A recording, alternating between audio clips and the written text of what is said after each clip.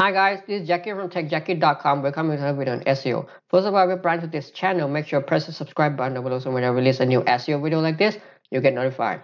In this quick presentations, I'm about to show you how to recover from any Google algorithm updates and why your site got hit in the first place. You see, for the past 1 to 2 years, Google has been releasing lots of known and unknown algorithm updates, and every single day it's just getting more and more random and unreasonable. Well, for the past 1 to 2 years, anyone doing SEO out there might have experienced some roller coaster experience when it comes to trying to do SEO for their website. Every single day, every now and then, we're seeing things shifting around here and there, and as the days goes by, it's just getting more and more random and unreasonable, right? Where high quality website might get hit without any reasons, right? And I've seen this all the time, right? In multiple Facebook groups where innocent SEOs, though they have done everything quote unquote high quality, and yet still got hit by these algorithm updates. I'm not saying that every algorithm update makes sense or not, nor I'm saying that every algorithm update is doing the right thing. But what I'm trying to say here is it doesn't really matter what each update does as long as you understand what it takes to really recover, or what it takes to really stay on always on the top of the game. Then you will still be able to recover, right? Or at least if you understand why you actually got hit in the first place, then you'll still have a higher chance of actually thriving and having success trying to recover your website, or actually never get hit in the first place, right? I mean, I'm not saying like forever, but sometimes you can go years until you actually get hit by any of these updates. But in the reality here is trying to figure out what each algorithm update targets is a waste of time. And this is simply because nowadays roughly about 95% of Google's system, the algorithms, is powered by machine learning, right? And what essentially it does here is it combines different signals and mix and match different signals to kind of score your website. Moreover, machine learning can also combine and even invent or come up with new signals, right, where it try to actually rank website. So it kind of it is quite chaotic out there, right? There's really no one linear way of thinking of how of what the algorithm actually does in each update. In fact, even multiple Google employees and engineers have said that they don't really know what happens in each algorithm update. What the engineers do nowadays here, they just feed the system or the algorithm with the outcome that they want, and then they just let the machine does its job, right? Based on certain condition and certain things that they have programmed earlier. So it's always in a consistent learning phase, and it's always trying to test things out to really rank website. And that's why trying to figure out what each algorithm targets is simply a waste of time, because the truth is no one actually knows. Now, based on my experience working on hundreds of websites and doing multiple tests, along with studying about how machine learning and artificial intelligence works, I've been able to consistently recover sites that get hit like this, where the site got hit by the May core update and then later on recovered in September core update, and this where the site got hit in by the Google product reviews update back in 2021, and within a few weeks after that I was able to recover this site fully and even brought it to the next level, right? By simply understanding what the reasons why the site got hit in the first place, and to follow certain SOPs, or to certain structure or way of thinking of how to recover websites. Now, of course, in this video I will not be able to share like entirely every SOPs and the steps that I take, but I'll give you the blueprint, or the things that you need to understand as to why you got hit in the first place and what you should really do next, right? So here's 4 reasons why sites get hit in the first place. First, there's something horribly wrong with your technical aspects. The first thing that most people tend to neglect here is to check their technical SEO. You see, technical SEO isn't a big factor when it comes to ranking your website, but certain technical aspects, such as, let's say, if you have a lot of 500 errors, essentially means lots of server errors on multiple pages on your website, then there's a problem, right? Googlebot can't really crawl and index your website properly in the first place. Or if let's say you have lots of low quality pages in the index from your website, which essentially is called as bloat index. This can also lower down your entire website quality, right? So certain technical aspects are very important and can also be a deciding factor when it comes to the reason as to why you got hit in the first place or not. Now, the second reason that I've seen is also one of the most common reasons as well is no proper off-page and branding strategies. When we talk about off-page SEO, people tend to only think about backlinks, but in the reality, it's more beyond that, right? Google has really evolved itself into more or less like an entity-based search engines where it tries to understand what an entity or what the website is all about in general, and try to figure out whether the website has enough expertise, enough authoritativeness, and enough trustworthiness to try to rank it in the first place. And also, you can when it comes to off page itself, there are also things called as user experience or user signals that are very important, because things like click-through rate, dwell times, and time on site, all the user actions and general user signals are what also Google take into considerations. And essentially, you might have even noticed sometimes where a website just ranks so well on the first page without good backlinks, or even with mediocre type content. That's because the entire website's user experience is very good and it has lots of positive user feedback on it. So, this is also one of the most common reasons why I see site gets hit is they simply don't have enough, good user experience or good user feedback compared to their competitors. And if the majority of your pages are, not having a good user signals in general, then your entire website sinks. Or if a website doesn't really have a proper branding strategies or proper, if not many people actually are, giving them like a website a good recommendations, or the website doesn't really have good branding in general, then the website simply gets hit. Like all these are relative to your competitors, of course. If you're in a in a medium competition or low competition type niche, it might not be matter. But if you're in a working on things like CBD or casinos, all that, then you gotta always stay on top of the game. Now, the third reasons as to why website gets hit by algorithm updates is over optimizations.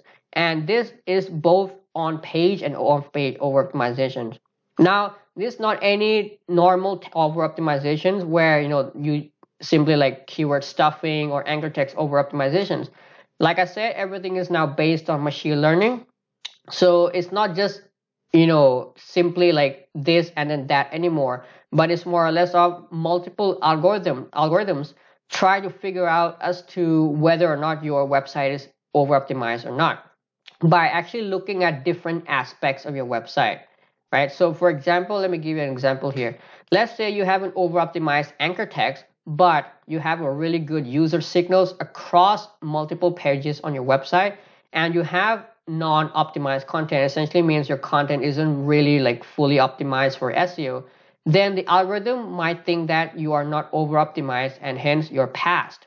Whereas let's say your content has like high keyword density and lots of over optimized anchor text, and you also have high link velocity, then the algorithms might actually start thinking that you are over optimized and hence you fail, right? So it's basically the combination of different aspects of your website and the different algorithms trying to kind of ways in different aspects to try to understand whether or not you're over optimized, right? And this also makes sense or actually explains as to why high authority websites can get away with many things, right? Because high authority websites, although they might have lots of keyword high keyword density or a lot of over optimized anchor text, but because they have a lot of other good factors that can overshadow all of their bad factors, they can get away with all of this, right? So if you're just a small Thai website and you're not be careful with how you do SEO in general, you can actually over optimize, right? And fourth reason is, and also very common reason as well, and what many people don't like to really look at, but it's sometimes a big thing here, is there's a huge shift in the keyword intent, right? So when you do any search for any keywords, you'll see, different types of intent or different type of pages ranking for that keyword. Now, almost every algorithm update, since Google tries to always match the best pages to the best type of intent, they will consistently change the SERPs or the intent, shift the intent, try to match what users are looking for. So for example, if you do a search for roofing SEO, you'll see that the top ranking results is a commercial intent, or essentially the page that offers roofing SEO service. The second result also the same thing. Third result is also the same thing. But when you go to the fourth result, you see that is an information type intent, or a guide, essentially explaining you how to do SEO for roofing website. Now, this is what we call as a mixed intent keyword, where a keyword can give multiple intent, or can give different type of pages, different type of content ranking for this. Now, if you actually do a real search for this, you'll see that lower down, like position 6, 7, 8, 9, 10, you'll see all of them are information type content. So it's a mixed type, right? Commercial and informational. Now, sometimes for your keyword, it could be easier where, the entire search results are all commercial or informational. So that's easy. So let's say you used to rank well, for an informational type content, but then an update comes, then your rankings start, actually, so you went to the second page. You have to actually, check and see if there's any shift in the intent of your keywords, right? And here's, which also leads us to how to actually recover from Google algorithm updates, right? So I'm going to give you these 4 steps to actually, do it in a proper way, to kind of give you an idea of what you have to do. So first, to perform a full site audit, right? So you have to go beyond traditional audits where, just looking like things like if you have title tags, or, if you have a 301 redirect in place, or things like that.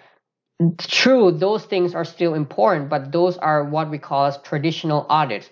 Nowadays, you have to go beyond the traditional audits, and by looking at things like your EAT, right, your author expertise, your entities in general, doing an entity audit, right, all this stuff.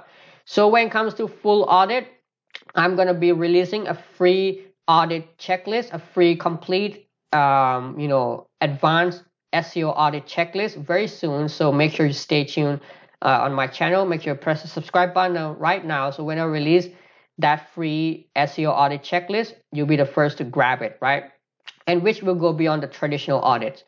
After you do a full site audit and you make sure that you fix everything that you have done incorrectly, or the things that you could easily improve, next you have to check your analytics and branding, right? So make sure to check your analytic tools such as Google Analytics, and maybe tools like Hotjar, to really try to understand what people actually do when they land on your website. You need to make sure that you always provide the best user experience. You always provide the answers that users are looking for across your website. And check your branding, right? Do a quick search for your brand. See, if you're seeing, social profiles coming up, if you're seeing, that positive reviews about your websites coming up, all those stuff. Make sure you have a proper branding strategies in place. After that, you also need to identify pages that you got hit and check for shifts in the intent. So what you can easily do here is you can go to Google Search Console and filter out for the past 30 days and see which page actually you saw a dip in impressions, and then you can do a quick search for your main keyword for that page and see if there's any shift in intent, or if the intent has changed for your keyword. If it has changed, then what you have to do is you have to simply rewrite the content and then republish it. If not, then then you have to move on to the next step, right? So let's say you have performed a full site audit using my SEO checklist, or you can use any other checklist.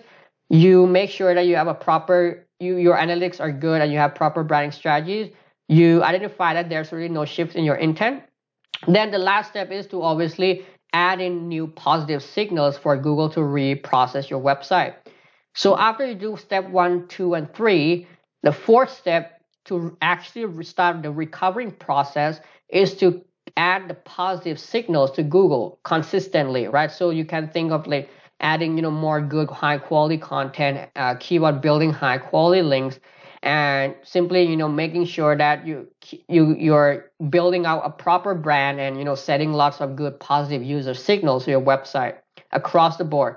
So if you're able to provide Google with consistent positive flow of signals over a period of time, and making sure that your site is free from any errors and everything, and the intent is on point, over a period of time, you'll see your site start recovering from any algorithm updates. And I can guarantee you that if you do it correctly, you'll see a full recovery, right? When it comes to the core updates, you might have to wait till the next core updates to roll out before you start seeing the full recovery.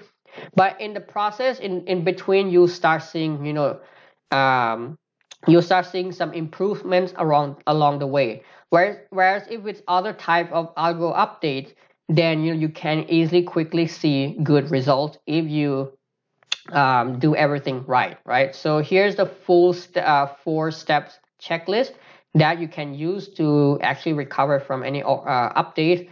And make sure to stay tuned or to wait for my free SEO audit checklist that I'll be giving away for free, to kind of help you perform a full site audit and see if you have anything missed out, right?